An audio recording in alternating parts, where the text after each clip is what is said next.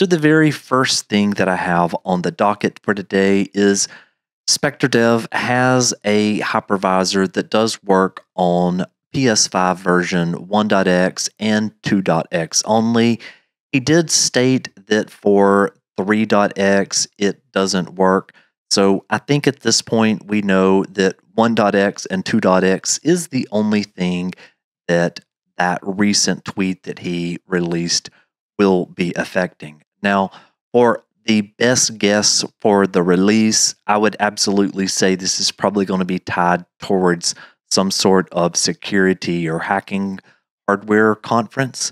So we'll have to see what happens with that. But normally, SpectreDev always releases whatever he finds. So I absolutely expect for us to see this.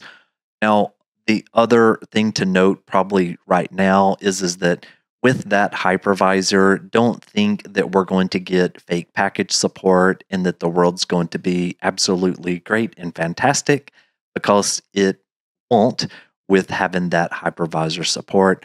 Obviously, the biggest key thing to kind of note from there is that we won't need things like libhijacker that we have been using with this current PS5 jailbreak. So hopefully that kind of resets some expectations for that. So the next one was that Flats has a hypervisor exploit that works on 3.x. He did state that he had tested it with 3.21. So the best guess of when would this thing be released? I believe this is very similar to the situation that just recently happened, where basically Fell Overflow, they released their write-up, and then right after that, a developer published a proof of concept. I believe that is what's going to happen. At least that's what I've heard is kind of the rumor mill. But yeah, you don't never know when or if these things are ever going to see it out in the wild. Now, the very last big item that I have is that we've now got a jar loader that will work with PS5s up to 7.61. So I thought what we would do for the rest of this video here is let's go ahead and let's take a look at that jar loader in action on my PS5 4.03.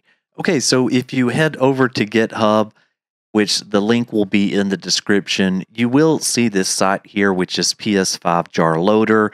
And over here on the About screen, it says Remote Jar Loader for PS5 using BDJ vulnerability.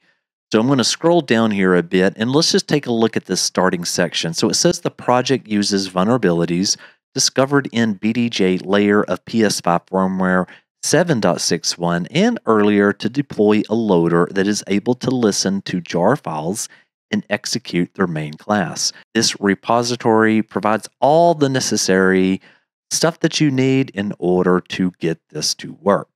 So it does state right here that you will need to download the ISO release, which we're going to do in just a second together. You'll need to burn this to a disk, and then you can download one of the precompiled jar files. And then there is going to be the command in order to send it to the machine. So I would suggest that you all start off by heading over to ImageBurn and going to their download page, and then taking the mirror here that is provided by ImageBurn. These other ones contain all kinds of random nastiness. So take this one right down here, and then just go ahead and get that installed on your system. Now, back over on the GitHub repo, we're going to jump over here to releases, and we're going to scroll down a little bit, and we're just going to take the ISO. There's absolutely no reason to build this yourself, so just go ahead and download that one right there. Now, while we're in here, I'm going to go ahead and grab the FTP server.jar file.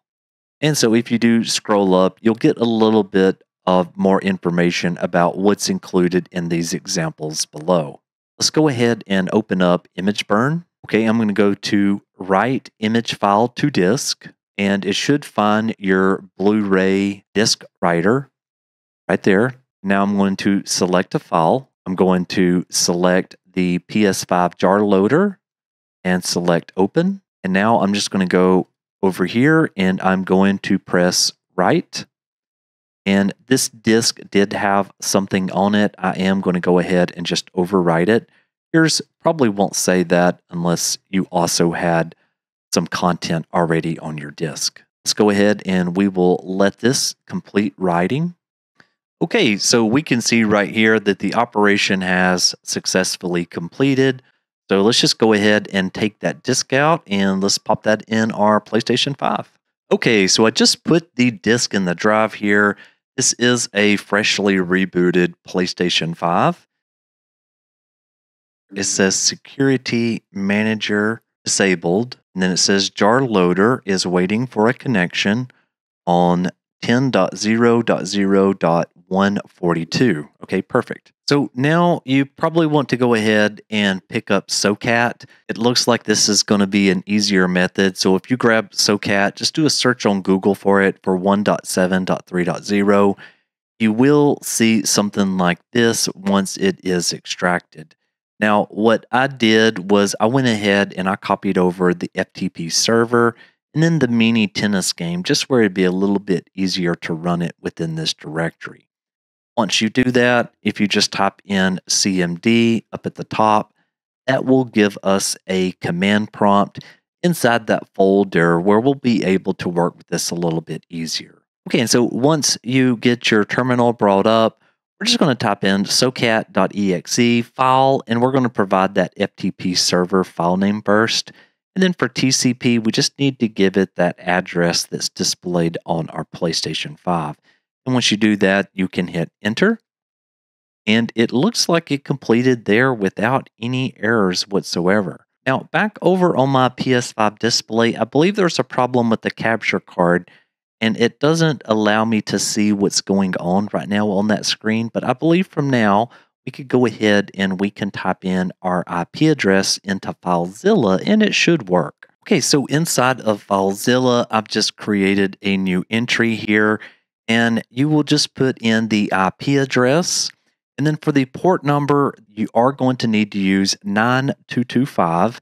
And for the login type, just set that to normal. For the username, that's going to be PS5JB, and there is no password. Once you have all of that, click on where it says connect there. And this is a great, great sign. It is a connection as a FTP server. So we'll go ahead and close out of this dialog box here. And right there, you can see we now have FTP'd into the system. I'm going to go back and look at the overarching system. So this is very, very cool. So there I could just hear the disk spinning up. And right there, that's the contents that is on the Blu-ray disc that I just burned. So yeah, obviously this is just the kind of beginning stages here. And so I'll have to play around with this and let you know what I find out. Anyway, I hope you got something out of this video. Thank you so very much for watching, and I'll see you on the next one. Michael, out!